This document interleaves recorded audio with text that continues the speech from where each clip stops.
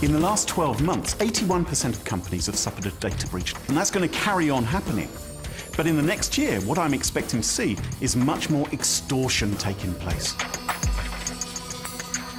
I think we're long past the day when we were asking ourselves, might we get hacked? It's not a case of if you get hacked, every company is getting hacked to a lesser or greater extent. There will be crimes being committed on your network, malware will be getting in, data will be being lost.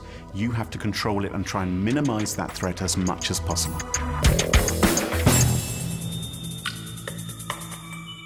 Often, a data loss will be accidental.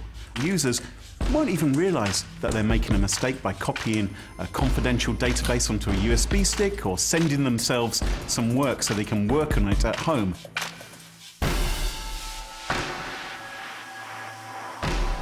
You also need to consider, what are you going to do when people leave your company?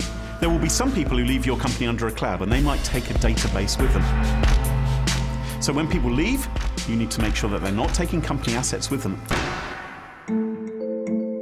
The biggest thing you can do to mitigate the risk is to know what is in your network.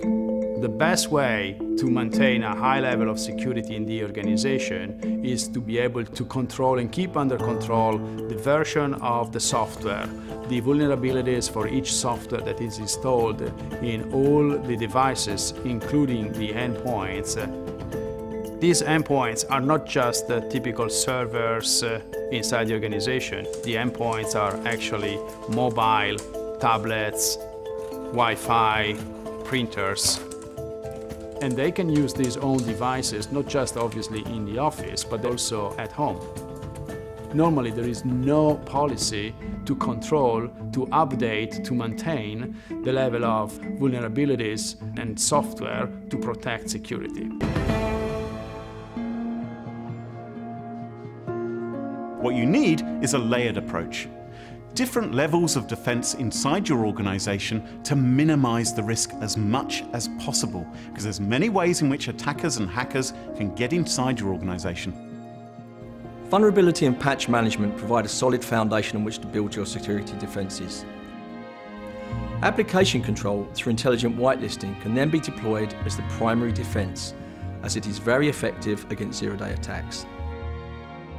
Hard drive and media encryption addresses the risk of sensitive information falling into the wrong hands, even if it is accessed. And device control ensures laptops, tablets and phones can be wiped if they are lost. Antivirus can then sit on top of this pyramid, acting as a barrier to the known threats. This pyramid approach leaves organisations well placed to prevent, detect and respond to cyber attacks. The biggest mistake your company can make is believing that you're never going to get hacked. Companies are always getting hacked, always having security incidents. So you need to get proactive.